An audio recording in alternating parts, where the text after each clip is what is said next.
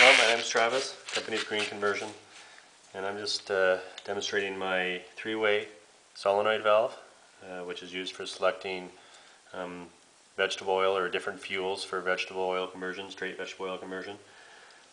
3 ports, all with bushings and with brass fuel barbs, hose barbs for 5/16 fuel lines.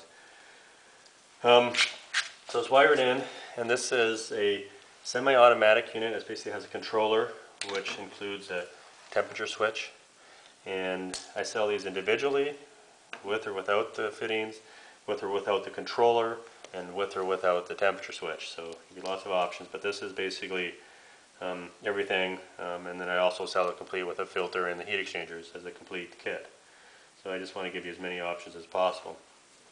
So right now, it's de-energized. The de-energized state is through is diesel, so you got it labeled on there. So right now, see I'm blowing through there, so it blows straight through. The injection pump is hooked to the diesel. So when I switch it, green light turns on here, red light turns on there. This thing is energized, which means now it's going to vegetable oil. So I'm blowing in through the injection pump. See, it's coming in there, and then I turn it off. Comes out through there. So that's called the bypass mode. So that automatically, you turn it to bypass, no matter what, it engages to the vegetable oil. It turns on vegetable oil. So in the veg mode, basically where I have written veg, that basically is engaging your temperature switch, which basically makes it so that it only switches once it reaches the right temperature. And you can select the different temperatures. This is a 110 degree Fahrenheit switch.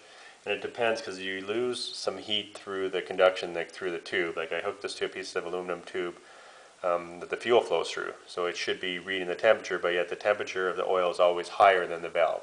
So 110, I should be switching at least 120, probably more like 130. I also sell 100s, which are good as well. So what you do is you would get in your vehicle, you turn it on, the veg, but you see the light's not on, solenoid's not engaged because you haven't reached temperature yet. So normally, this would be inside your, basically under your hood in your vehicle, and connected to a piece of aluminum line. And as the fuel's heated, it'll read the temperature and go from there. So what I'm going to do, I don't know if you can see this. I'm going to heat it up with a lighter. So I'll hold this up here, and you'll see that when it gets up to temperature, the light will engage and it turns on veggie. So.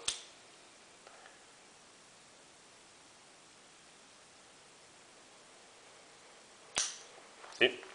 So now it hit the 110 internally, like the lighter really wasn't a great way of doing that. So this is engaged now, and bypass light, or the green light is on, meaning it hits vegetable oil. So it reached temperature and engaged. And even though it clicks to 110, it's got to cool down significantly before it turns back off. So what you would do, you leave it on while you're driving, and then when you're ready to turn it off, like when you get close to your destination, at least 5 minutes purge time, you turn it off. And then you'd be running on diesel. You're running 5 minutes at least to purge all the diesel out of the system. So those are my valves. Email if you have any questions. Travis@greenconversion.net.